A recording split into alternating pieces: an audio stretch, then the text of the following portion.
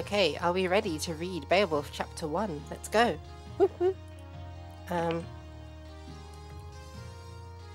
So the famous first few lines, which is all almost anyone knows or has heard in the original. What way garina in yerragum theod kunninga thrumje frunon húða athlingas ellin fremedon.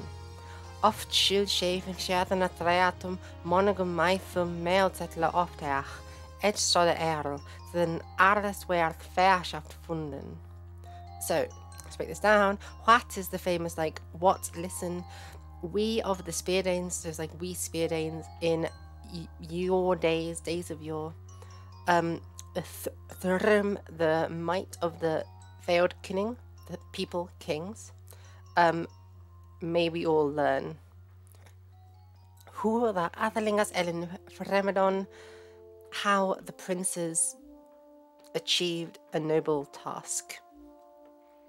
Oft schildshaving sjaðna treatum monigum maithum meelzetla ofteach, edstode erl zitten arreswerth verschaft funden. Often shield shaving with the threats of shavers, and that's like enemies. Remove the mead seats from many people. So these mead seats are like benches in halls that people would be gathered around, and removing them from your enemy is a thing you do with conquest. You're basically saying that you don't have a right to gather as a community in this way, and actually the idea of the hall and the community therein is really, really important psychological insecurity for Beowulf. Vaughan, yes. I'll turn the music down further. Let me just do that. Yeah, there we are. Nice and quiet. Right. Oh, cool. Walking to the supermarket. Nice. Cool. So, shield shaving has taken away the mead seats from many people. Edstode Earl, he sort of terrified the earls. So then Ardest Werth Verschaft funden. Since what's the word? He became poor. So this is like after shield shaving was impoverished, he sort of came to power and he took away the mead seats from many. Part 2, lines 7b to 11. Hey, that's frofri bad, weox under walknum, werth mindum thach, off that him eichwilch stara umstindra over honra the huran shoulder, gomman gildan, that was God kuning. So, he sort of experienced consolation of this or for this. So this is referring to him having been impoverished before. Weox under walknum, he grew, and we have this in modern English as like wax. So like the waxing moon is one that's growing, and like a waning moon is one that's declining or shrinking. Same thing here, weox, like he grew under the clouds. Werth mundum thach, sort of he prospered with worthiments. Od that him eichwilch tharda umsetendra offer hraner rare hurdan shoulder. So until each of the sitting around, so those are the people who are sitting around the meadsetla, the mead benches, the mead seats, like we saw earlier, him or of him, over the Hranrade. Now this is one of the famous kennings in Beowulf, which is the whale road, until each of them had to hear him over the whale road. Gomban Gildan. Gomban is a tribute, Gildan is pay. So each of those people sitting around the mead benches had to obey him over the so those sitting around the benches over the whale road had to obey him and to pay tribute. How did I learn the pronunciation? So, goodness. There are some videos of this online, but actually IMO, one of the better ways is to just go to, I'll show you guys and I'll give you guys a link, Anglo-Saxon Aloud. It's a project by a professor of Old English called Michael Drought, and he has recorded audio versions of literally every single bit of Old English poetry that we have, and it's all, you can download it all for free on this website, except for Beowulf, which he makes you pay for, but that's fair enough, everyone wants to hear Beowulf. So you can hear him pronouncing Cadman's hymn.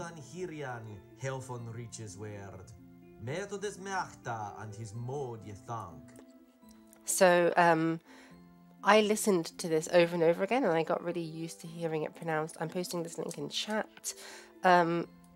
It's really nice to just listen to while you're walking around, because honestly, some of it's just beautiful, like sounding poetry. Old English poetry places a lot of emphasis on sounds, and that's one of the reasons why I'm going to try and find a I'll try to find an example of this, because Old English poetry does this thing of repeating itself for no ostensible reason, but the reason is poetics. They want to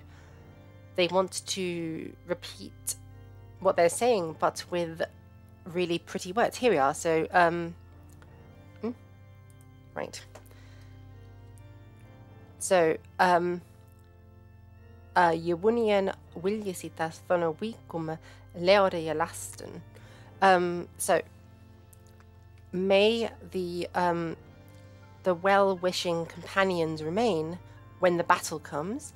Leore lasten, the abandoned peoples. So Leore lasten and the Jewunian Wiljasitas, the Wiljasitas, they're the same group of people, but they're repeating the phrase in order to maybe have a alliteration on different sounds. So Leore lasten, they might have put that in there to get the alliteration on the L, for instance.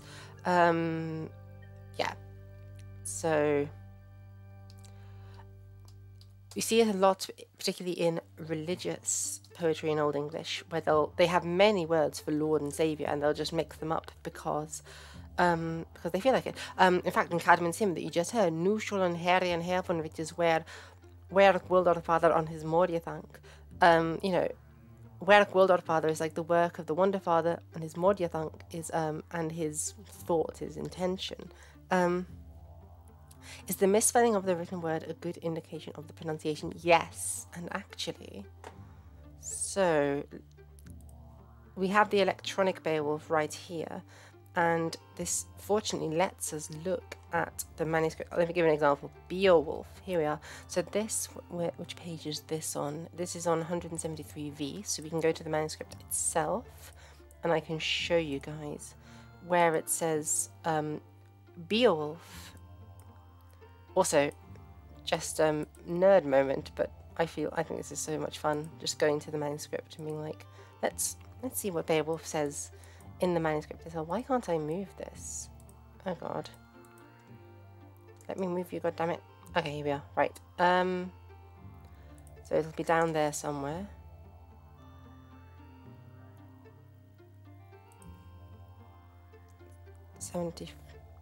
It's Beowulf. Yeah. Who lumpio on ladder? Who lump? Because here we are, I think. Yes, here we are. Look down there.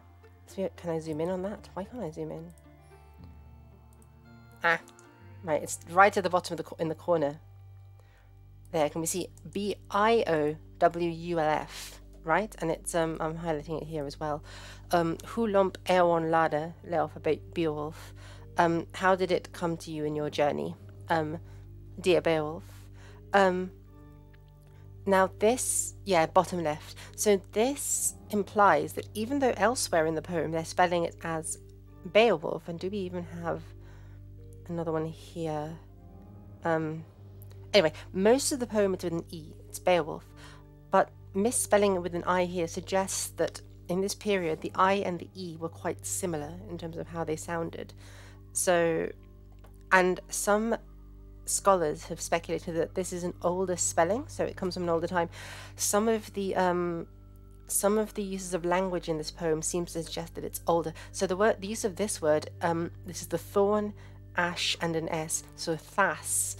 In older periods, it can mean like at this time. It's literally of this, but in older periods it meant of this time.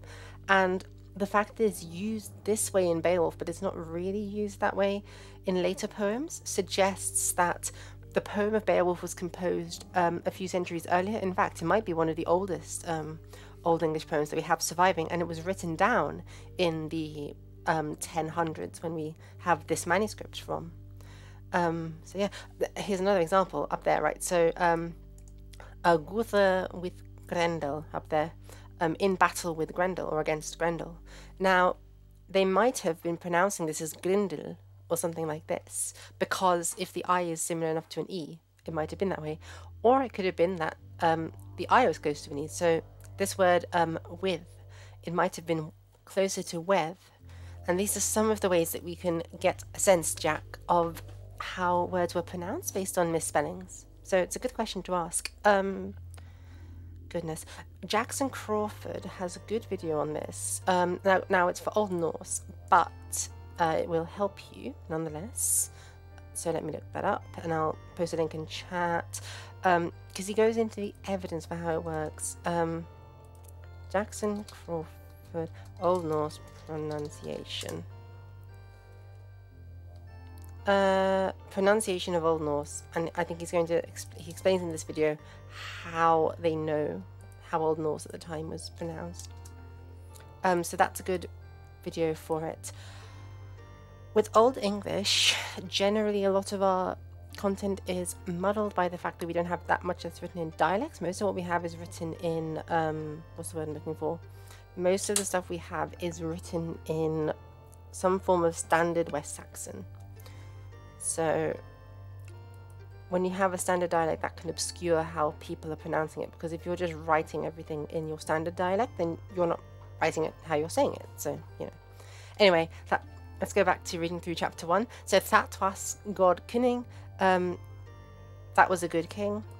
This is a famous line, and actually this line gets repeated over and over again in the poem. Somebody asks, on repetition, is that a sign of an oral tradition like Homer's rosy-fingered dawn, etc.?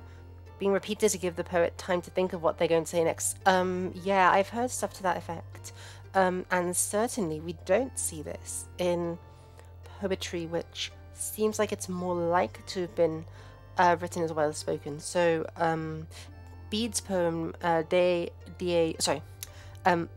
Judgment Day poem in Old English, which is a very elaborate translation into Latin of Bede's poem on Judgment Day, right? So it's an original poem, De Die Judici, in Latin. The people who are reading this poem are monks. The people who are going to translate it into Old English are also going to be monks, and they're going to access the original poem in writing. So probably they're going to be translating it into writing with written materials as well. They're probably not reciting a tradition, whereas some poems like Beowulf or the Old English Genesis, etc., the Exodus poem, these have more evidence of being of repetition as a means of helping poets to recite. But one thing is that it doesn't necessarily just have to be for the poet themselves, because it can be for the audience as well.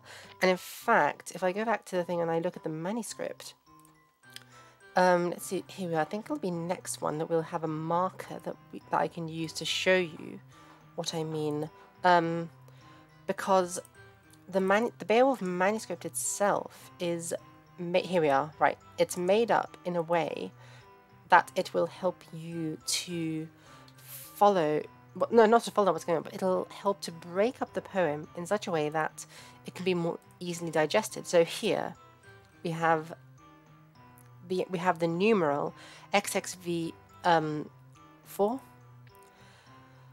and that's it. So these are the chapters the Beowulf is based on. So when I say chapter 1, it's because in the manuscript itself, it's like chapter 1, and each of these, it takes a certain amount of time to say them, and I think that these chapters are put into place to fit around certain kinds of time that were, we don't know if these were put in by sort of the monks who were writing this down, or if they were originally a part of the poem. It's really hard to tell. I'm sure there are maybe some poetic and linguistic things you can do to work it out, but I'm not smart enough to know that stuff. The point is that for the monks who were writing it down, it was worthwhile to include this. So what this suggests to me is that the lengths of these chapters. So if we scroll down to the next chapter, and they vary a bit in length, but not by that much. Here we are, up down to chapter 30. So all of that stuff. How many lines is that? That is about...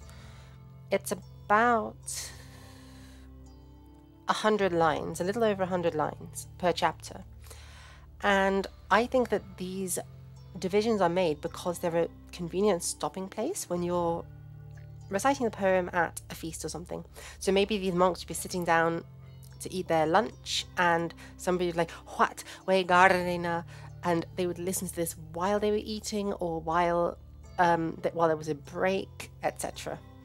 So these devices might be there for the benefit of an audience as well who's hearing them. So an audience who might be, half paying attention, they might be eating their food, they hear "that was God kunning," they're like, "Oh right, I get it." Because if we look at it, actually, if we look at what it's actually doing, so all of this, like, we Speardanes, let's hear about the good old kings.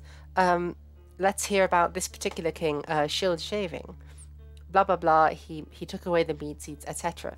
And then maybe the poet would have emphasized it, like spoke louder, "that was God kunning." And Benjamin Bagby is an amazing early musician and a performer of Old English poetry, in particular Beowulf, and he has a video for free on YouTube. Benjamin Bagby Beowulf. It is amazing. Here we are, and you guys can go and you can listen to this entire thing being performed live, and he really emphasizes this. Oh wow, he's just about to start, is he? And he plays a harp as well. The harp he's playing is like a replica of the harp that was found at Sutton Hoo.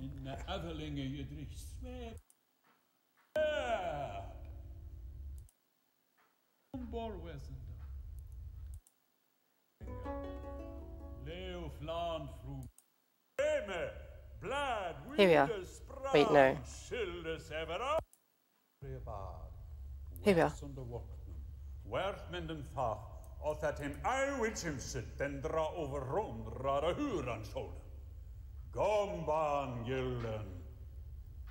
That was good, König.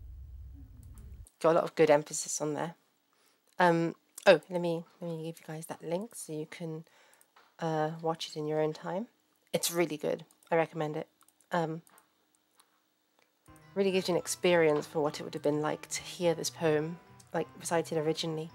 Right, let's go. Tham ever was after kenned young in the yardum, then God send a folk to frofre. Furren fair from yet, that he aardrugon alder lese lange wheele.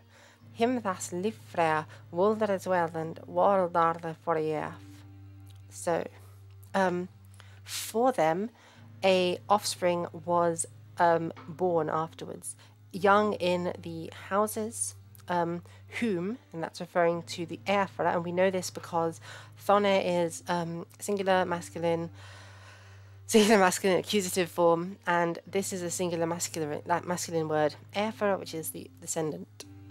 So we know that it's referring back to the same one. Whom God sent, folket or frafra, to the people as a comfort, as a consolation. Now this is a good example of how the word order in Beowulf can be quite off, right? So it's literally like him, God, sent to the people as a comfort. And we can still follow along with it in English, but it sounds weird. We would normally say God sent him to the people as a comfort. So just be aware that the word order in Beowulf is quite weird. A good rule of thumb for this is that the yellow words that I've highlighted would generally be first in the sentence in modern English, and these red words would come after the verb. So, för den därför onjet, what's what I'm looking for? He understood their dire need, för a fiery need. It's quite cool language here. That he aardrugon alder läser lange wheele. Because they previously had endured alderläse, elderless, lange wheele for a long while. Him thas livfrea wilders welden worldarde for yeaf. So let's go to our yellow first. That's going to be the first word. The life lord, Lifrea. Wealden, the ruler, the wielder of wonder, to him, thus, on account of this or because of this. And remember, this is one of those older uses of the word that suggest that it's an older poem. World are, worldly honour, world and are is honour, world is world. Forieaf, he gave him, he granted him, bestowed upon Beowulf. Bestowed upon shield shaving. Or rather, I should say, bestowed upon the offspring of Shield, because that's what who we're talking about here. And now we get the name. Beowulf. Beowulf was bremme, blad wieder sprang, Schildes for the Schederlandum in. So, Beowulf was famous, his reputation leapt far. Shield's descendant in southern Scandinavia. Michael, yeah, of course. If you scroll up in the chat, there is a link to what I've got right now. And obviously, like I've said, I've not done all of it. That's where I've finished working on it, chapter 4, because there's tons of them. I do it week by week a little bit, with you guys. But yeah, to be sure, the original document will be available in a PDF. And if people want to take that and print it off for themselves, they can feel free to. I'm not making any copyright claims on this document. It's free for everyone. And Jimmy asks, when's the next book reading with Simon? It'll probably be next week. I've been not doing much on my YouTube channel because honestly it's been the heat wave. Like, it's been too hot, and today's been the first day that I've had like some headspace to actually do something, So I was like, let's do some Beowulf. It's fun. I imagine Simon has been similar, that maybe he's handling the heat better than I am. So yeah, it'll be coming next week. We'll be finishing the Critical Race Theory book, don't worry. He was basically, this line's like, Beowulf was very famous in southern Scandinavia. Swa shall yeon guma goda yewirchian. So thus shall a young man with goodness Ywerchian perform frommen vergiftum on fader Berme with bold vergiftum. Verg is money and giftum is gifts, with money gifts, on fader Berme, in the lap of the father. That hinne on ilde eft jewunien wiljesitas, so that what's the word? Hinne on ilde eft jewunien. So it's like the well companions may remain with him in his age, basically. And it might be, now that I'm thinking about it. No, I'm wrong. I was right the first time, I should say. In his old age. Von wig komme leode lasten. So when the battle shall come, the abandoned peoples. So these abandoned peoples are the willing companions. Or actually, now that I think about it, no, I'm wrong. The Leode Elastin are they are the battle. They're not the well companions. So what this is saying is that the abandoned peoples are those people who are cast out of the mead hall environment. And this line is saying that a young man should act with goodness and give out gifts in his father's embrace, in his bosom, so that when, or in the sort of guise of a father, so that his companions will stay with him when he's old, when the battle comes and when these outcast people come, because when he's older and maybe not able to defend himself, if he's been good to his thanes and his companions in life, they will stay with him and they will protect him from these outcast invaders. And these two words really encapsulate Beowulf. They are a theme that comes up over and over again in the poem, of outcast people coming back to get revenge on the whole society. It's really important. So, Lof dadum shall in maite hwara manja theon. Him tha shildiobat to shaphuile fela hror ferran on frean wara. Hi hinna tha at barlon to brimes farther, swase yesitas, swahe selfabad, fenden warden wild, wina shildinga.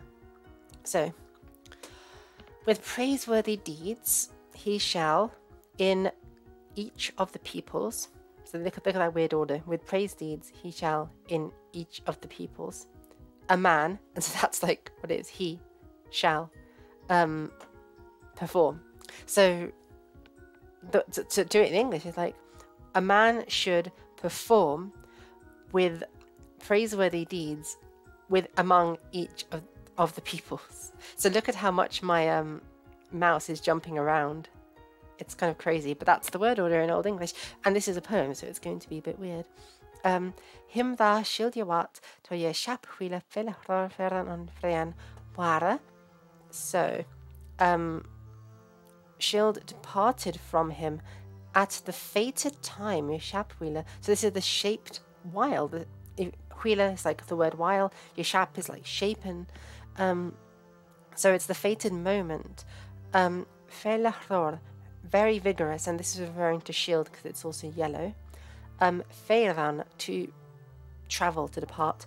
On War Frean, into the Lord's protection. So this is obviously not a terrestrial Lord. This is the Lord in heaven. This is the Leaf Freya that we had earlier, the Life Lord. Oh, and hang on. Let's notice the connections of Freya, right? In the Norse religion, Freya is a goddess, obviously, and a god. And so there's some evidence that this term may have been the term of a deity for the pre-Christian Anglo-Saxons, but we don't know. We can't know for sure. It's a cognate also with the Gothic word Freya. So there we go. Right. Hi hine va at baron to brimes farade swasi esitas. So they, him, then transported or carried to farade brimes, to the flood of the sea, the dear companion Yesitas, and that they carried Shield Shaving to the sea because he treated them well.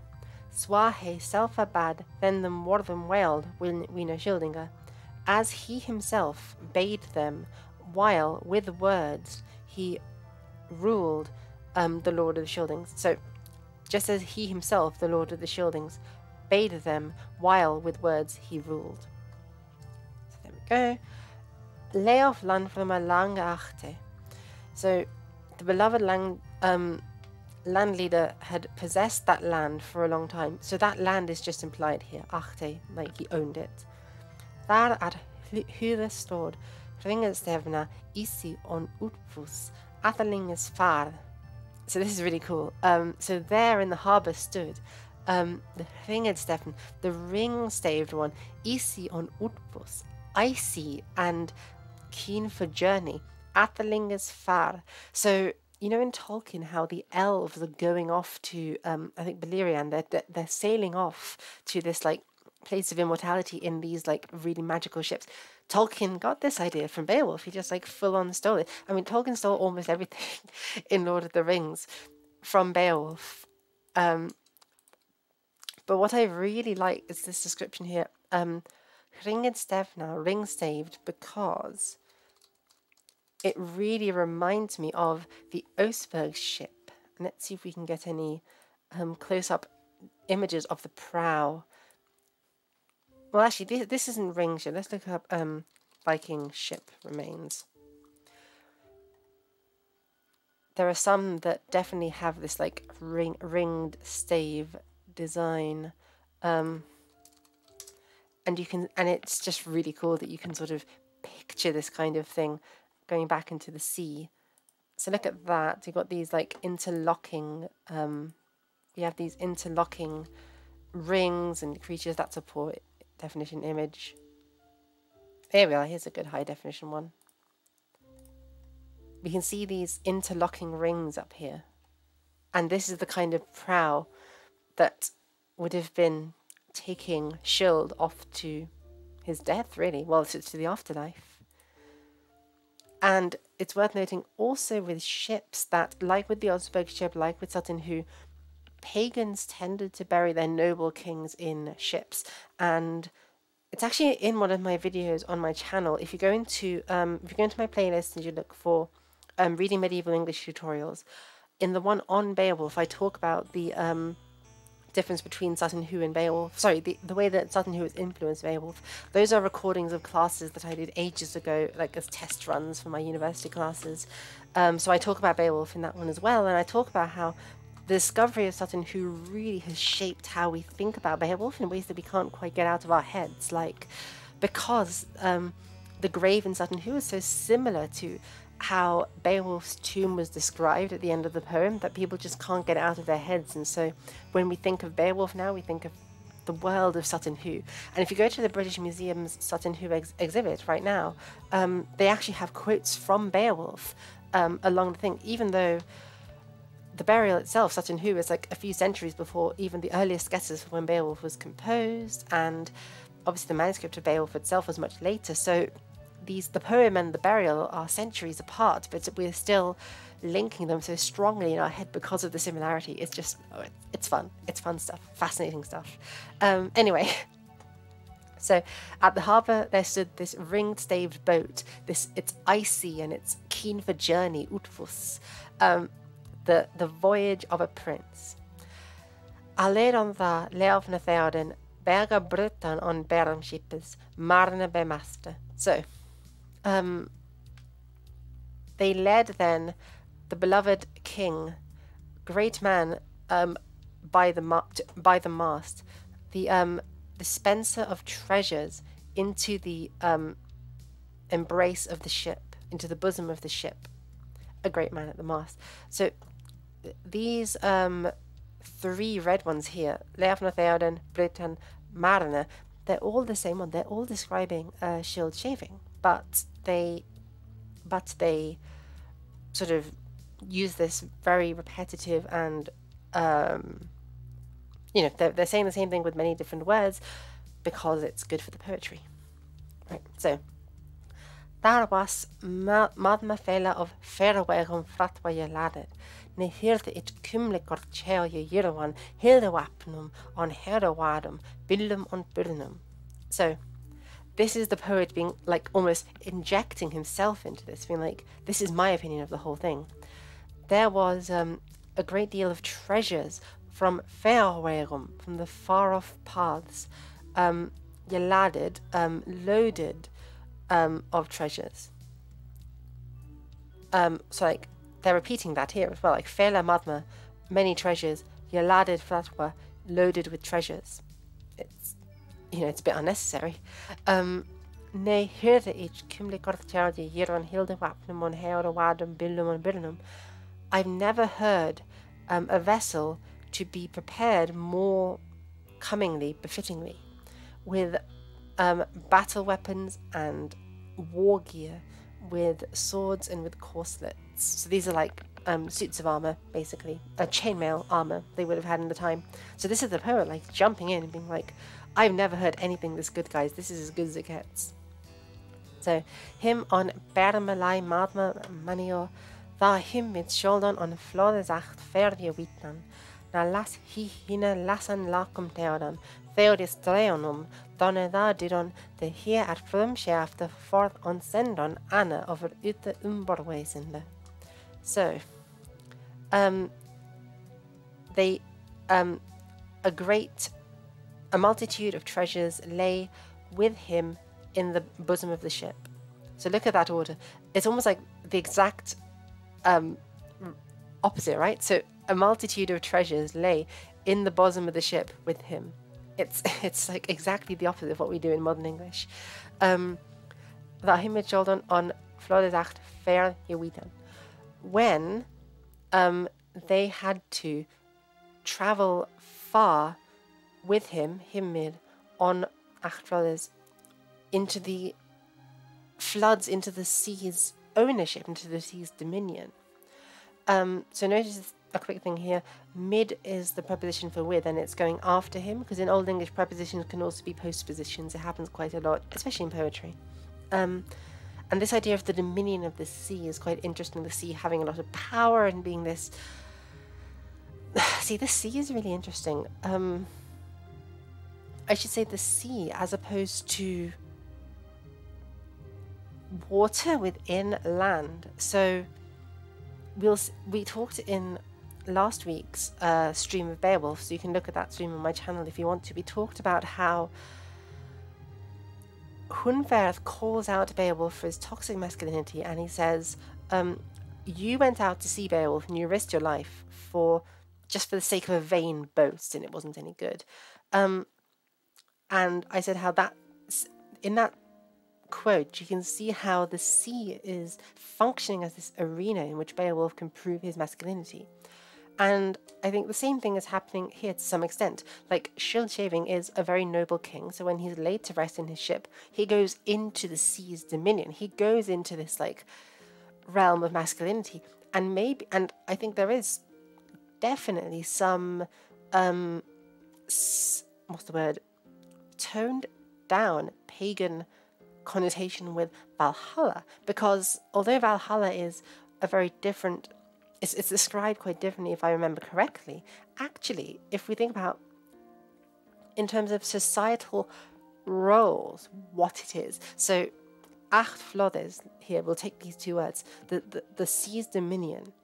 If we look at functionally what this as a place is doing, compared to Valhalla, it's very similar. It's a place where heroic men who have performed in a heroic masculine fashion, they go after they die, presumably to be with other heroic men in this arena where they can contest the masculinity, because Valhalla is also, remember, an arena. It's where the warriors fight with each other, and the sea is also an arena where Beowulf fights to prove his masculinity. So I think that the sea in Beowulf is maybe functioning something like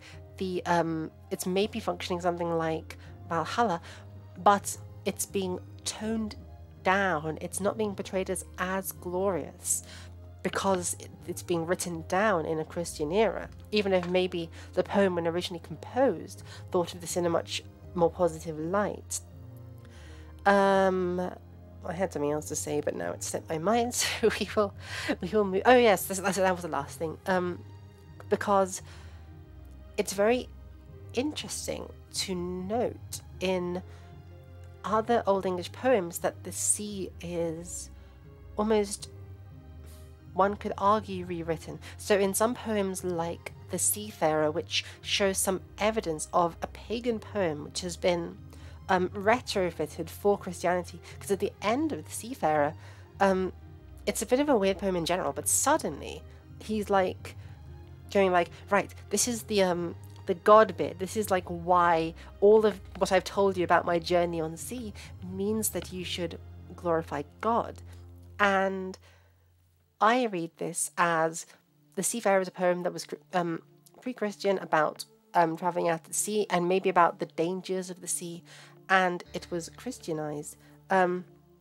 As the gods die again, is Valhalla really heaven? Michael, so I'm not saying that either of these are heaven, like Flodes Acht or Valhalla. What I'm saying is because I think it's a different place really, Valhalla to heaven. And Tom Shippey, in his series of lectures on Tolkien's Beowulf on YouTube, they're really good, you should go and watch them, talks about how Beowulf as a poem is sort of caught between the pagan and Christian world.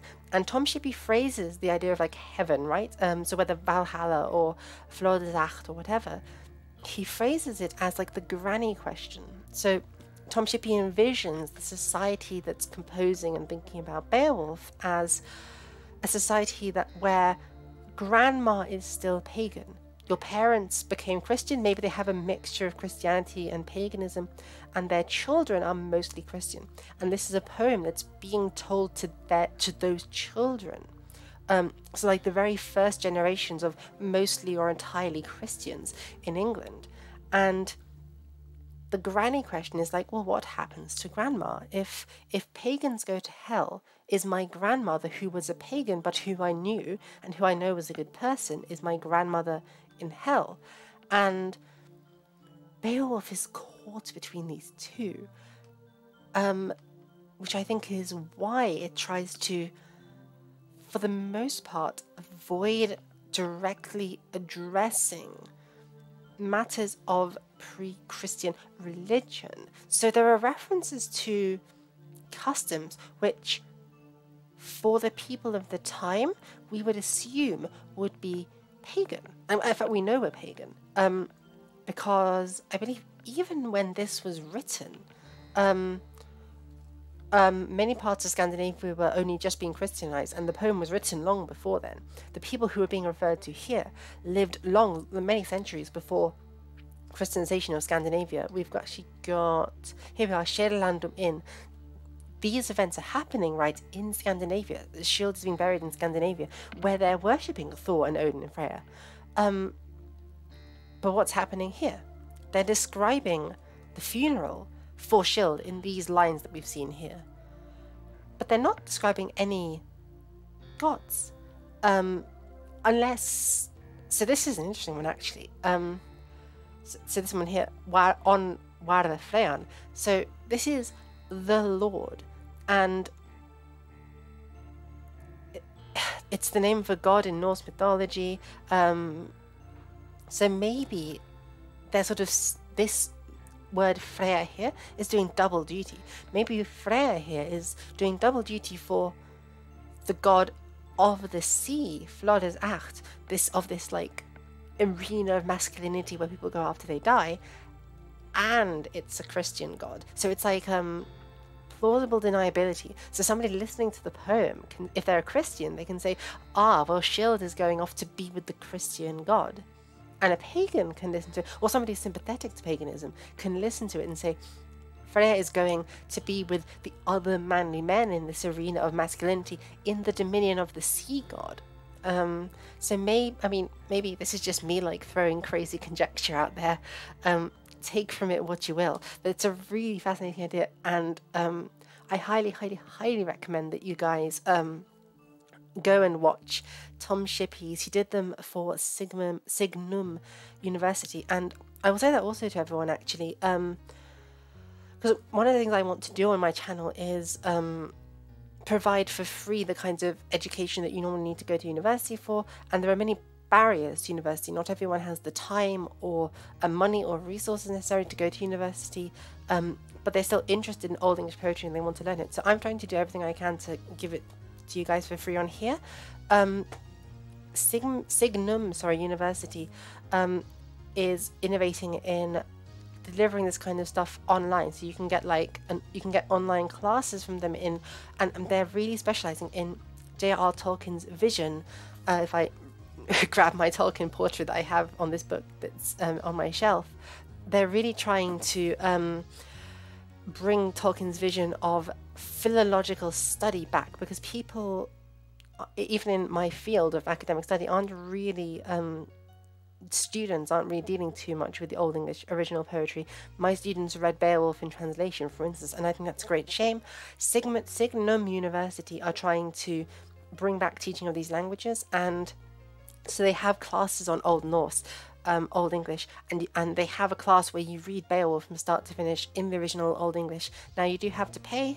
I don't know their rates, I'm not affiliated with them. I should put this caveat, I'm not affiliated with Signum University. I just think it's a good option for somebody who maybe wasn't able to go into, or didn't want to go into traditional academia, but still wants to learn Old English from a professional source. They can go to Signum University and they can take those classes there. Alternatively, if people want, I have a Patreon that's on my channel, and the Patreon is basically a way for people to get tuition from me. So you'll see it on there. There's like a level that's like $15 a month, and then you get like an hour or two of tuition from me in a medieval language every month. Pleasure, Michael. I'm glad people are enjoying it. So yes, sorry to have gotten so distracted with that thing about the about whether or not, you know, shield is going to the Christian heaven or some kind of Anglo-Saxon Valhalla.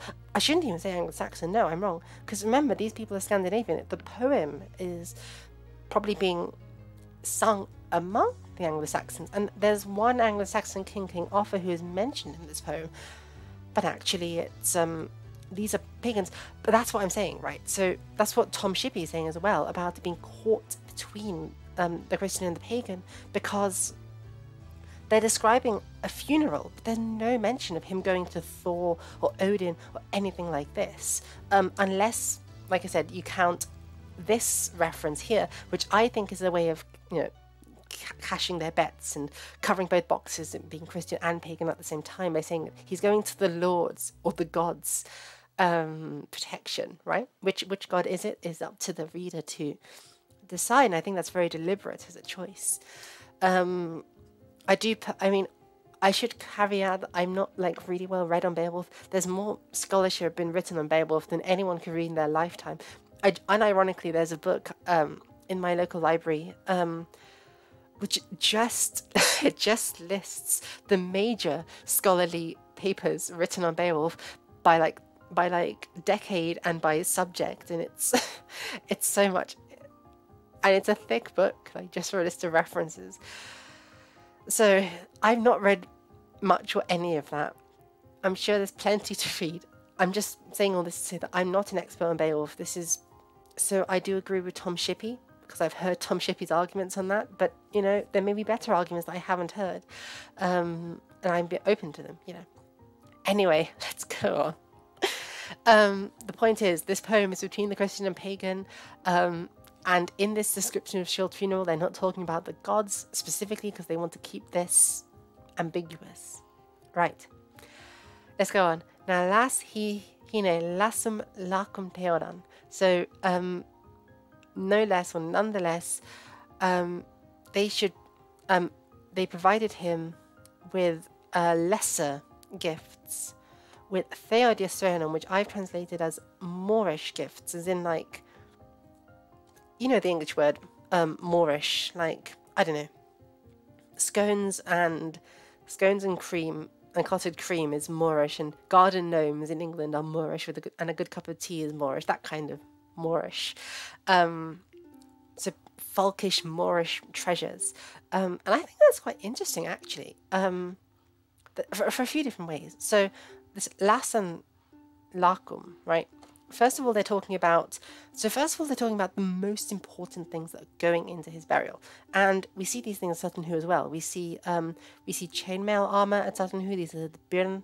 We see bill. We see swords at Sutton Hoo, etc. So these are the more important things. They come first in the description, and then he says that they've given some lesser gifts, some lesser treasures, and we see these in Sutton Hoo as well. There's things like board games and a lyre, smaller, maybe less symbolically essential treasures that are buried with the Sutton Hoo prince, and then they mention the theodiastronum, and I wonder if this theodiastronum is referring to foreign people. So maybe I shouldn't have put Moorish. Maybe I should have said it's foreign people, because in Sutton Hoo we actually have a great emphasis on treasures that come from far away. So they come from Byzantium in Anatolia.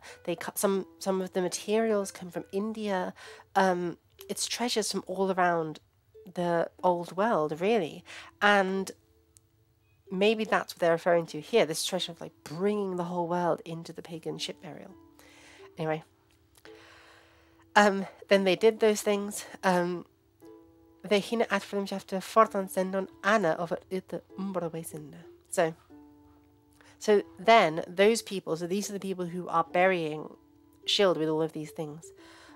They sent him. Now this is not referring to Shield. This is referring to Beowulf. So they sent him forth at Filmschafter at the beginning, at creation. Anna alone over Ithe, over the waves, Umborweisende, being a child. So Hina, Umborweisende, and Anna, they are all red and they don't have a preposition like of either. So they all go together. So they sent him alone, being a child, forth at creation over the wave. So they sent Beowulf overseas, basically. Right. Far ut hier him aseton, sein jelden her over herford. Leighton. Wait, am I wrong? No, I am wrong. I'm very sorry.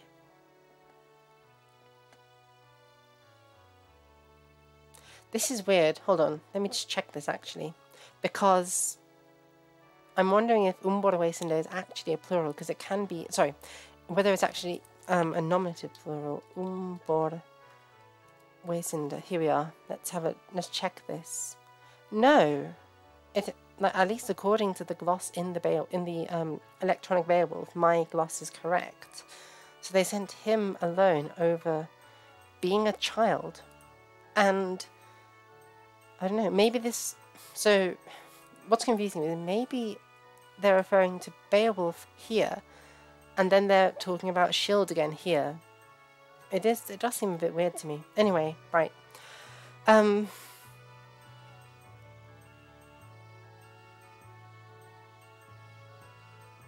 Right, cool. Anyway, right.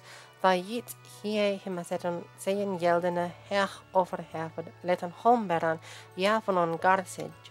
So then still they set on him a golden banner high over his head. They let the sea carry him. Javonon garsage, they gave him onto the sea. Him, that's to them, was Yermosefar mornin the mod. So the mind was for them mornende, what's the word? Mourning, basically. A mourning mind, a gloomy mind. This is another example of what I said earlier, where they'll just repeat something. So Yermosefa mornende mod. Yermosefa is like a gloomy mind. Mornende mod is a mourning mind. It's basically the same thing, but they're repeating it because it's good for the alliteration, because you can get Yermosefa mornende mod and then men, you know? So that's why they repeat themselves. Men ne kunan sejanto sorte celeraden hallen under heavenum huadam laster onveng. So men could not say in truth the this is a great word, celeraden, the marvel tellers, or the marvel readers, the heroes under the heavens, sort of what them laster with that load on Feng. So, or rather where that load took him. So men cannot say, maybe that's like where is a better way of translating that. The Garasage, the sea, took him with that load of treasure. So they're saying that the men don't know where Shield went. And actually maybe that's literally meant to give us a wink and a nod about the ambiguous nature of this poem. So earlier I said that this bit here on Freyanwara, onto the dominion of the sea, sorry, of the Lord, and then we see a repetition of the same thing on Acht Flores, onto the dominion of the sea. We see the exact same pattern repeated. So notice we've got red, green, red, and then we have red, green, red here. I think this is playing up to something, that like there's an ambiguity of like whether it's the Christian god or some kind of pagan god of the sea. And they're saying here the men didn't know where or why the sea received him. Basically, the men don't know where he went with all that treasure, whether he went to the Christian heaven or to the pagan afterlife. And I think that's a really exciting aspect to it. So that's the first chapter. We did it, lads. We went through the first chapter of Beowulf, and now we have basically come to the glossing part. I'll read through this very quickly for you because I glossed the first one, and what we're going to be doing now is we're going to be going through the rest of chapter 2, which is mostly uncolored, and I'm going to put the colors in and show you guys how to understand the grammar as we go through. So I'm also probably going to clip this at some point and put it online. It's like reading an analysis of the first chapter of Beowulf, whatever. So that'll be a discrete video for people. Right, so, and Beowulf chapter 2, this will be the last one of me reading and explaining it to you, or translating it for you. Daar was aan Burgum Beowulf Schildinga, Leof Leorkening, lange Trage, Volkum je vrije, vader eller Werf, alder of Erde, dat him eft onwak, helfdene, heel venden liefde, gammel on gut reo, glade Schildingas. So, then Beowulf of the Schildings was in the enclosures, or in the cities, I should say. The beloved people king, Leorkening. Lange Drage for a long time, Je vrije volkum, sort of famous among the people. Father eller Werf, alder of Erde. This is really interesting. So his father, Beowulf's father, who is Scyld, who remember we just saw buried, he disappeared elsewhere, the elder from the earth. And it's really cool that they don't specify where that Elor is, whether it's, again, the Christian or the pagan afterlife. Really interesting. Anyway, of that him eft onwalk her helften, until the high half-Dane arose for them afterwards, held while he lived, or he ruled while he lived. Sorry, he ruled the happy Scyldings while he lived. This is the half-Dane.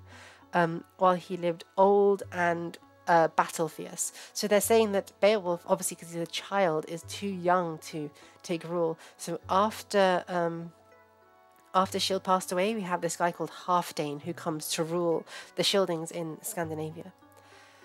So now we are on to here. I'm going to go through and I will gloss it for you guys. And if you guys have any questions about any of this lot, feel free to ask and I'll try and answer as best I can.